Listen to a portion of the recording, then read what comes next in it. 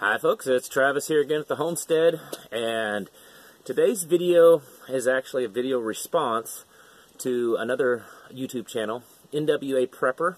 It stands for Northwestern Arkansas Prepper. Pretty good guy. I've never met him in person, but we've communicated online and email and that sort of thing.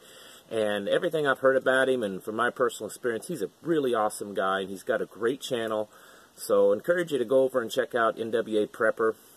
He does contests on his channel, usually every month. He gives away, coffee mugs, t-shirts, stickers, things like that. And so he's doing a contest this month on doing a $20 prep. What can you purchase for $20 that would go towards being prepared, more prepared in your life?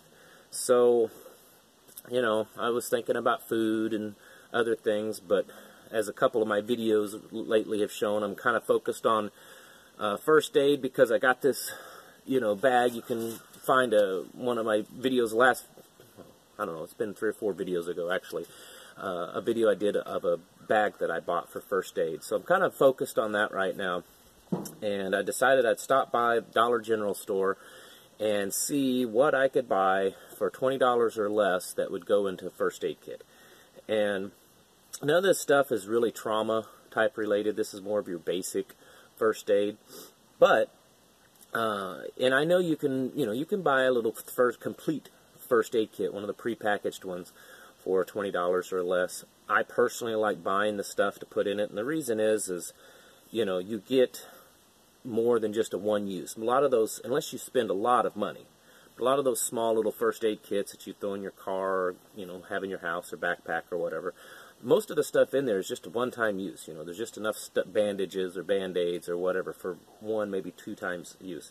Whereas if you spend about the same kind of money, you can buy, not really bulk, but you can buy it in a box where there's several of them, 25 gauze, and, put 3 or 4 or 5 in your first aid pouch or your backpack or your kit or whatever, and take the rest, and you can set, in your storage area, where your pantry or wherever you keep all your preparedness stuff. Because, and like one of my previous videos, being prepared for major medical stuff is very, very important. Trauma, major medical. But the reality is, especially on a homestead, out in the country working and stuff, or even at home, this is the kind of stuff you're going to use all the time, most often.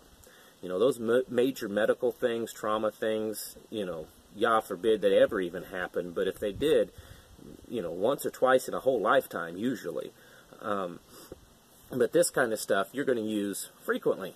And so basically what I got here, I've got some 2x2 gauze pads. All this stuff is individually packaged, which, of course is good. So, it comes in these little packages like this.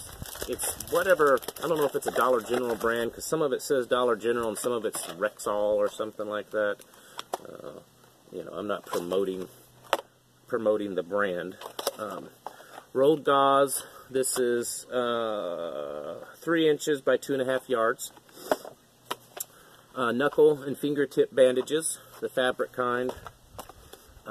Larger gauze pads, 4x4s. Bandage rolls. There's 2 of them in here, 4.5 inch by 3 yards or 4 yards, it says. So there's 2 of those. Alcohol prep pads. These are the little, alcohol pads individually wrapped. These are just basic Band-Aids, and if you got kids, you use these a lot. I should buy some stock in a Band-Aid company or something, because having 6 kids, we use these all the time. And then there's cloth tape and clear tape. So really this right here, even though it's not a complete first aid kit by any means, this will cover most of your basic boo-boo first aid needs that you're going to have on a fairly regular basis. Especially if you have kids doing workout in the yard with animals and stuff, you're going to get little nicks and scrapes and cuts and stuff like that. Sprains, things like that. So this will cover this. This was, with taxes, it was just a little over $20, but it was, right at 20, a little over with taxes.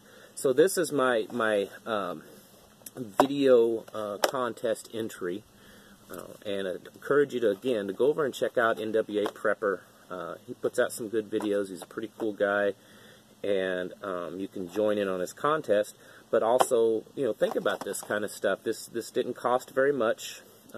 I don't go to places like Starbucks because, well, one, they're not around, and two, they're way too expensive, and three, they don't serve good coffee. Anyways, but you know, I've probably got, what, 3 or 4 coffees here.